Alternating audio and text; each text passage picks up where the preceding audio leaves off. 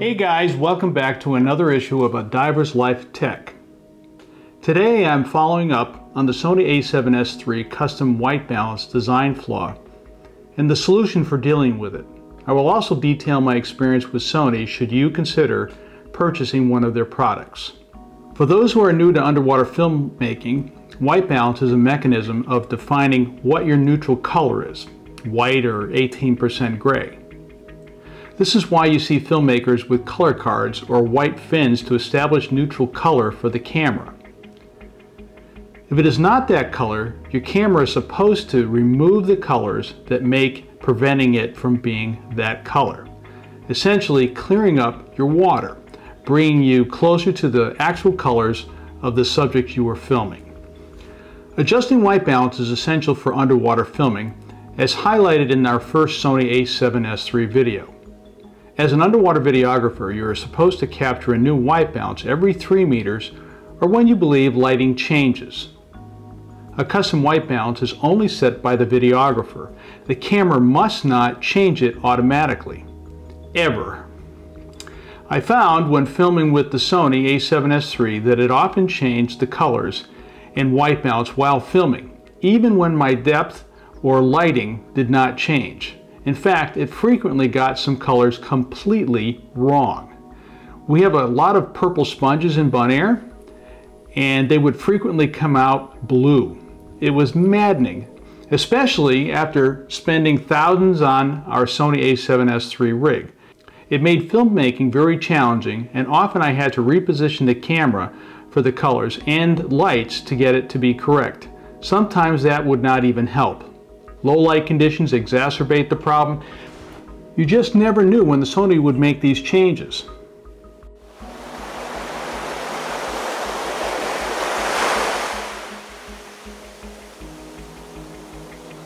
We are going to start by showing you 3 examples of this failure from my camera. Every time the white balance in color changes, we will sound a beep. I will perform no color grading on this footage, which is filmed in 10-bit color HDR. These first 3 clips are filmed using the HLG3 Gamma on our Sony A7S III. The first is the purple-blue color issue. Ivana is wearing a purple dive skin and mask. I was filming at night, and as you can see, the depth is not changing, nor is my distance to Ivana. I am also not changing my light intensity. It starts out with her dive skin and mask being blue. Then it switches to purple, and then back to blue. The Sony design flaw renders the recording useless, so much so that I could not include Ivana in the video. This is the next video of Bonaire's Hilma Hooker engine room that I took at night with lights. You will notice that my depth does not change appreciably as I am diving in a wreck. Getting hung up is not an option. The color switched from a rust tint to a green tint.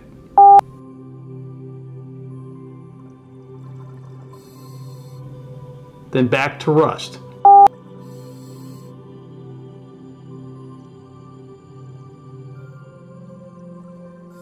And back to a green tint.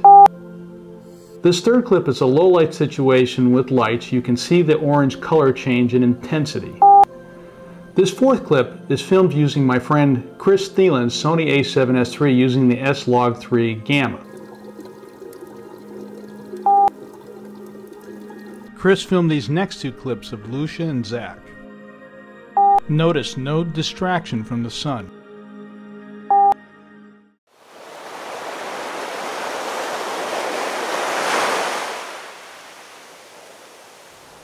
I received this response from Sony, admitting that they in fact are adjusting the custom white balance, and often in doing it based on color reproduction suitable for land. They made 2 recommendations. The first was to use a different setting called Underwater Auto White Balance, and another time-consuming solution involving manually tweaking colors using the C-Temp filter solution. The second solution has little value in underwater filmmaking, as marine life, clouds, and other factors don't stand still while you're tweaking your color filters. I told them that not having a custom white balance was unacceptable. My SME rep agreed to report this to Japan engineers. He also asked me to send him files via WeTransfer, which I paid for. One of these files took 5 days to send from Bonaire due to the network speeds. At this point, I was recovering from knee surgery, which would give them at least 8 weeks to work the problem. I also found another skilled Sony A7S III videographer in Florida to test the solution with their A7S III. I also made some suggestions as to how they could change their firmware to help underwater filmmakers. Their SME claimed he sent these changes off to the Japan engineers. After over 2 months and my first dive back in the water, I asked where they were on a fix, and the Sony engineers refused to respond to me. Basically, no matter how much I was willing to help them through this problem, they appeared to ignore me and just gave me busy work. People doing YouTube channels have to publish content regularly, and spending money on gear like this makes me wonder whether to purchase Sony again. There is a silver lining though, and it is indeed underwater auto white balance. Given that custom white balance is unreliable, I switched to using the underwater auto white balance. The big advantage are the colors being accurate. I'm not having to do major white balance adjustments in post, and so far I have not found the color changes as frequently. To switch from custom white balance underwater auto on the Sony A7S III, simply hit the C1 button and scroll up until you see AWB with a fish under it and select it.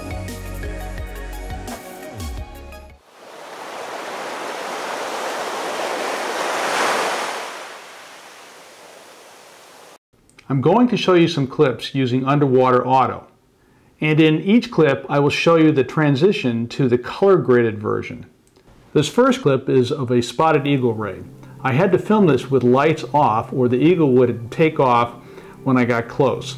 The colors are spot on, and even though I had no lights and the water was filled with siphonophores and the sand was kicked up from these feeding rays. At the tail end of the second ray clip, you will hear a beep where the underwater auto white balance switches. The change is perceptible but tolerable, unlike what is seen with custom white balance. The second two clips are of a green sea turtle launching off the sand to go get some air. I followed the turtle along the way and the white balance was accurate. If there was a color change, it was imperceptible, and I am changing depth with the turtle.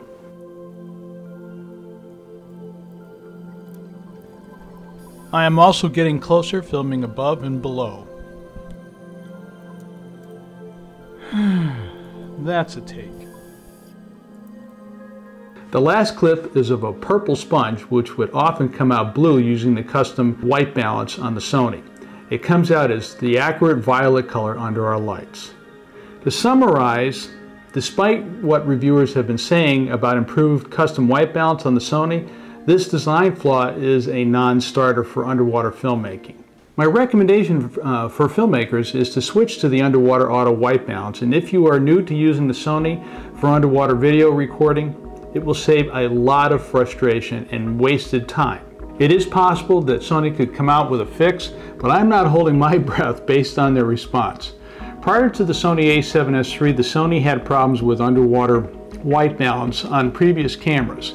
Perhaps the underwater auto white balance will continue to operate well in other situations, and I can get by with underwater auto white balance.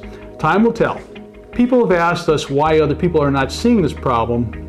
Great question. I have 2 channel subscribers that have seen the problem. One was using S-Log3, which I included here. Also, many shoot video in shallow and very clear conditions where you are less likely to notice this, and even less film at night. I create content for a YouTube channel, and here regular quality content is very important. I can't always wait for perfect conditions, and our viewers want us to take them to places where they typically would not go. In fact, we were the first to film Bonaire's deep wreck Cooper's barge at night.